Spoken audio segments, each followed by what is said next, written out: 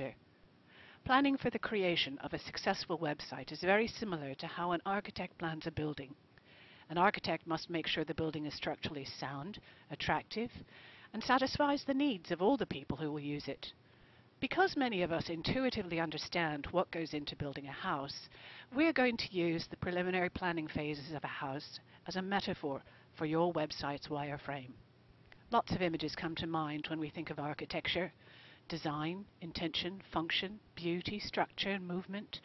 We think of how a museum is very different to a fast food joint, which is very different to a house. The best architecture does more than just arrange space so you can figure out where you need to go. It's designed to help you go where you need to go in a way that appeals and delights. It's why we consider a website to be a form of persuasion architecture, and why we call our development process the Minerva architectural process, or MAP for short. About 100 years ago, the architect Frank Lloyd Wright wrote, "A building should contain as few rooms as will meet the condition which give it rise, and under which we live, and which the architect should strive continually to simplify.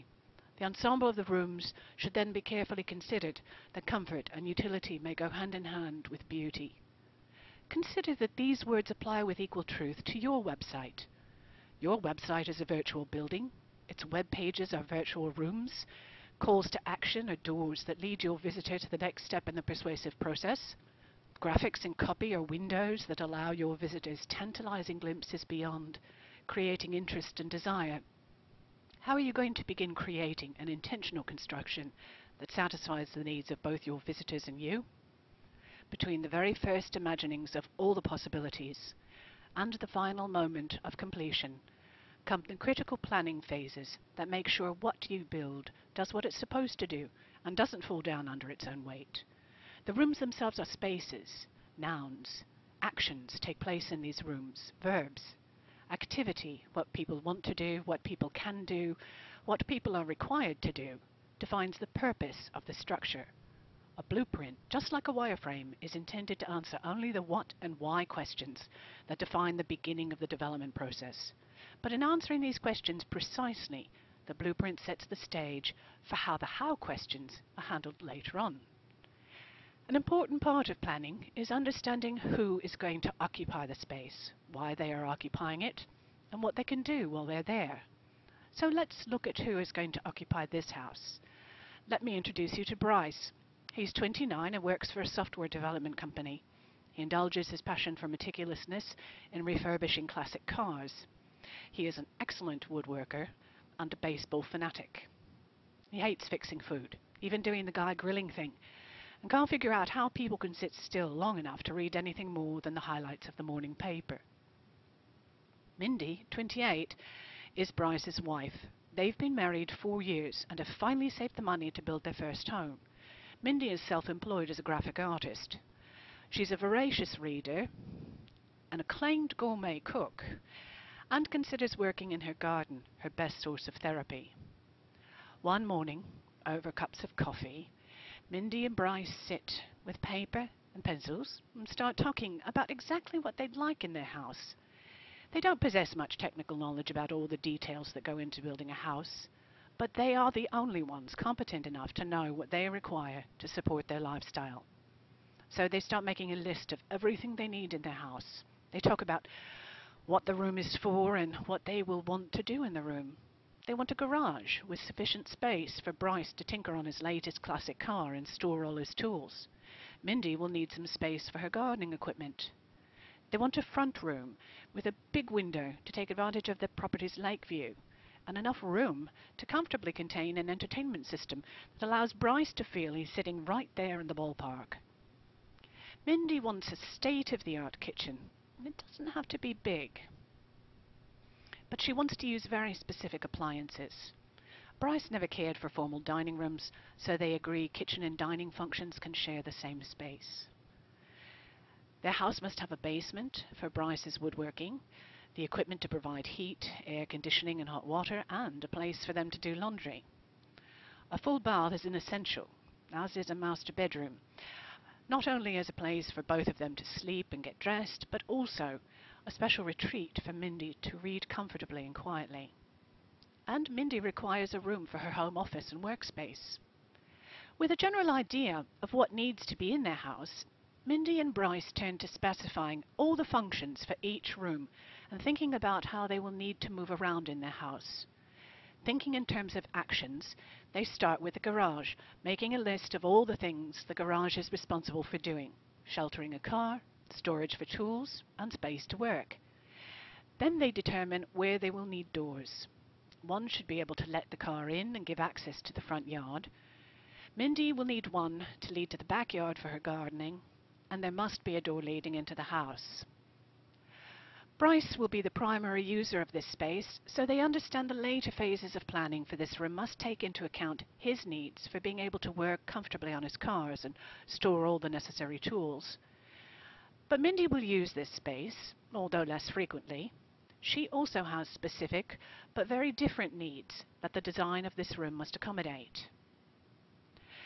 Then the couple turn to a room that will be mostly Mindy's domain, the kitchen, with its associated eating space.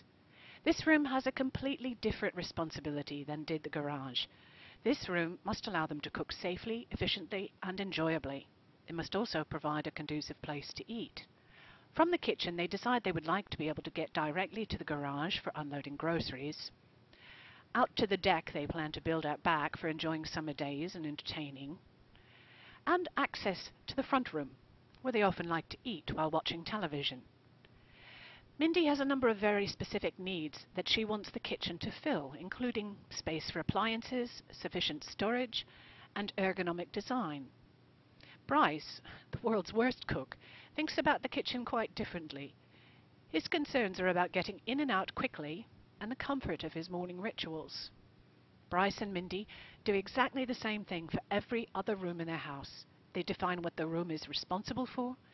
They decide what can be done in the room and why the activity needs to take place there.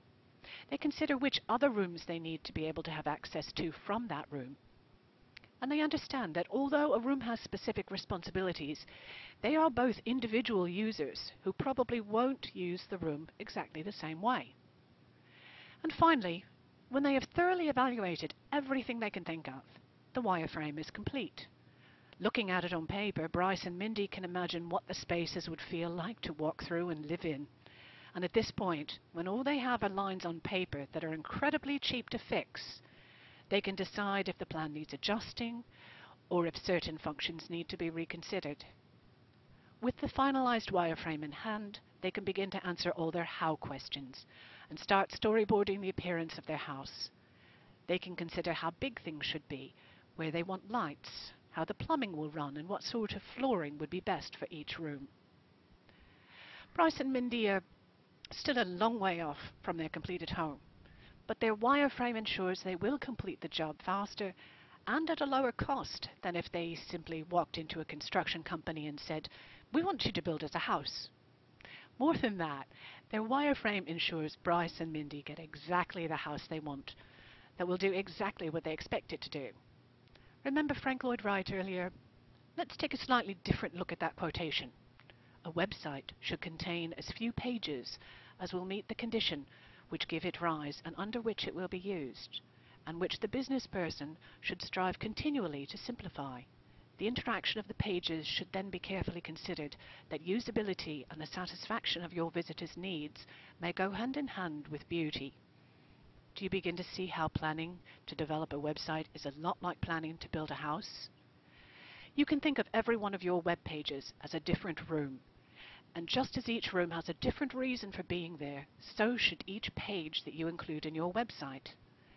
Every page a visitor can click is a door leading her on a path through the persuasive process in a way that satisfies her needs. Just like Bryce and Mindy's blueprint, your website's wireframe defines the what and why of the creative process. At this point, it's too early to be asking how questions.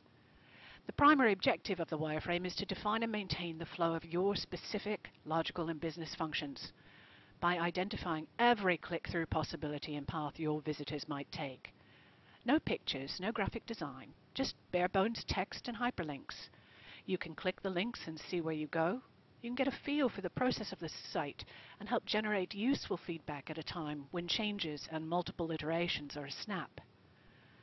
A wireframe is responsible for answering the three essential questions that will shape your persuasive process.